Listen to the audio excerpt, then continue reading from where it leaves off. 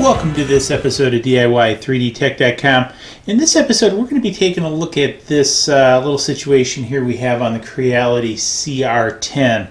So one of the things is I've been printing more and more on this printer, and it's turned out to be really a good printer.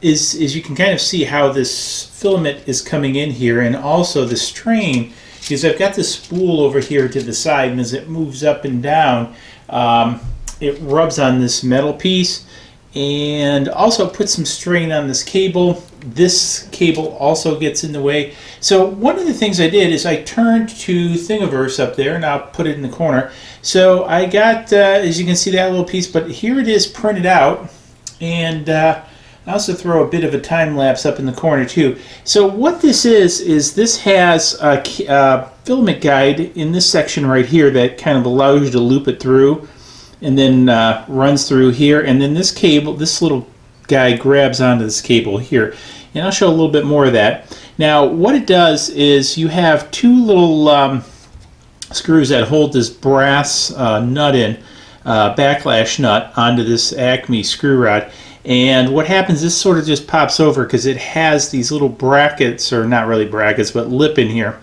that mesh onto this piece, so it just kind of really pops on here. There's not really too much to it. Now it does take a little bit, as I bump the tripod, to get this to kind of pop on there, so it takes a little bit of force.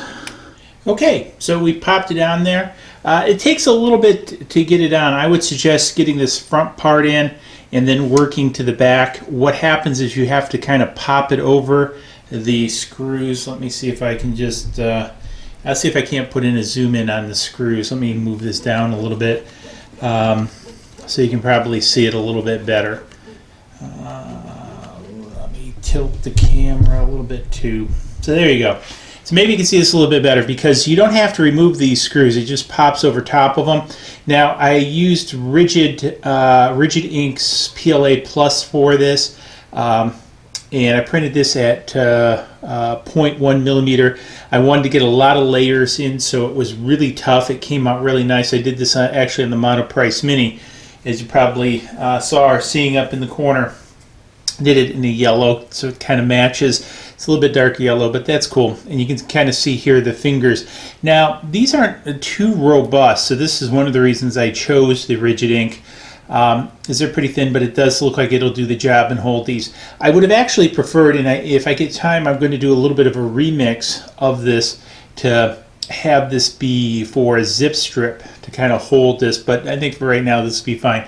Also, you know, you again lift the filament up, and you can change it by putting it over so it comes out the end here. So pretty nice design. It does seem to, I like the idea, it does pull it away from this Acme screw, this lead screw here, so it makes it a little bit cleaner, so it's not getting oil and rubbing on the screws it goes through. So really nice design. So far looks pretty good. I'll keep you guys posted on how it prints. I don't think it'd be an issue, but I think it'll be a good addition to the printer. So I'm definitely giving this one a thumbs up, so hopefully you will too. And again, I'll have the link to this in the description below, so go ahead and check it out on Thingiverse. If you have one of these Creality CR10s, I highly recommend this piece.